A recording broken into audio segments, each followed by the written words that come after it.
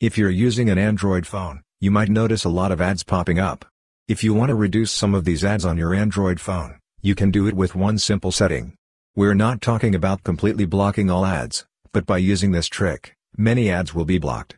Anyway, to get started, first open the settings on your smartphone. Then, at the top, you'll see a search settings option. Tap on search settings and search for DNS. When you search for DNS, you'll find an option called private DNS. Tap on private DNS. When you tap on that, you'll see some options like this. These settings are usually buried under other menus, so it's easier to search for DNS. From there, select private DNS provider hostname. By default, it's set to automatic. Anyway, under private DNS provider hostname, you'll see a blank box. Here, you need to type in dns.adguard.com. After entering that, you'll see a save button at the bottom. Tap the save button. Once the DNS is saved, many ads will be blocked. So, this way, you can easily reduce ads on your Android phone. Hope this video was helpful for you. If you found it useful, consider subscribing. See you in the next video.